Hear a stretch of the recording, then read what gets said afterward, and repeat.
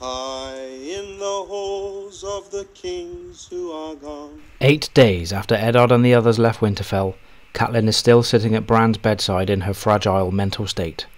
Maester Luwin comes to tell her how much the king's visit has cost them, but Catelyn is not interested in looking at figures. Regardless, the Maester continues to speak of replacing provisions. Catelyn insists that the steward can worry about such matters. Luwin reminds her that Vaon Poole went south with Lord Eddard and needs to be replaced, along with a number of other positions.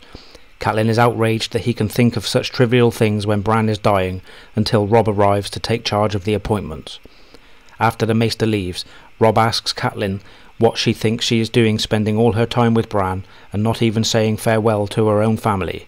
Catelyn insists that she can't bear to be away from Bran in case he should die. Robb assures her that Bran is not going to die and reminds her that other children need her too. He goes on to explain that Rickon just follows him around all day crying, thinking everyone has abandoned him. Robb hears a direwolf howling outside and opens the window, explaining that the sound seems to be good for Bran. When the other direwolves join in, Catelyn screams for Robb to make the noise stop and then collapses to the floor. Robb helps her up, but she only begins screaming again. Then Robb notices the dogs barking as well and sees the library tower afire. While Robb rushes off to fight the fire, Catelyn remains behind with Bran. When she turns away from the window, however, she is face to face with a filthy man brandishing a knife. The man claims that Catelyn was not supposed to be there and moves towards Bran, claiming that killing him would be a mercy. Catelyn attempts to scream for help, but the man is too quick as he moves to slit her throat. Catelyn manages to grab the blade with her hands and push it away, cutting her fingers badly. She bites the man's hand and fights her way free. The man is about to attack her again when Bran's direwolf leaps onto him and rips out his throat. Once the man is dead, the direwolf settles down on Bran's bed.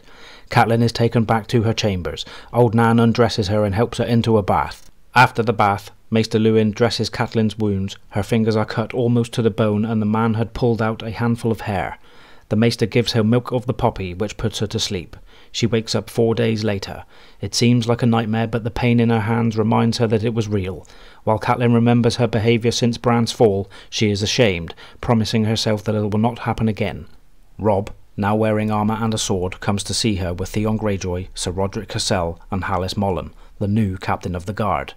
Hal tells her that nobody knows who the man was, but he had been likely lurking in the stables since the king's visit.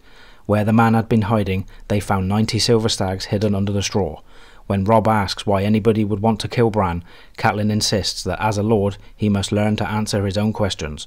Robb guesses that somebody is afraid of what Bran might do or say if he wakes up, and so posts a heavy guard on Bran.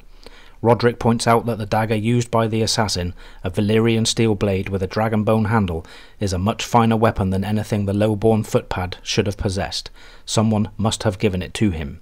Catelyn then tells Roderick, Theon and Robb in strict confidence of her sister Lysa's suspicion about the death of Jon Arryn. She reminds them that Jaime Lannister did not go hunting with the others the day Bran fell, and she does not believe that Bran fell, but that he was pushed. The group admits that this is a reasonable conclusion. However, Maester Luwin points out that all they have is conjecture, and that they must have proof or else keep silent. After some deliberation, Catelyn decides that she and Roderick will go to King's Landing by ship to inform Eddard, hopefully arriving ahead of the King's party. I demand a trial by combat.